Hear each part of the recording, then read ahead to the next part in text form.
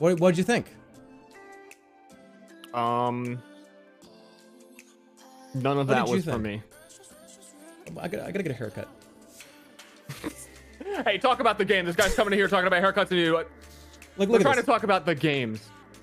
I'm hiding it very well, aren't I? No, honestly, if Square Enix were going to show anything, I don't understand why they wouldn't show the new Final Fantasy that they've been working on, which seemed mostly complete. So you would think they would have gameplay or some more, because what I've never really cared about a Final Fantasy before, but that one looked really pretty and had cool like garbage swamp monsters. So I wanted to see more, and I don't know where it was. You think I look like Count Olaf? You're still talking about your hair.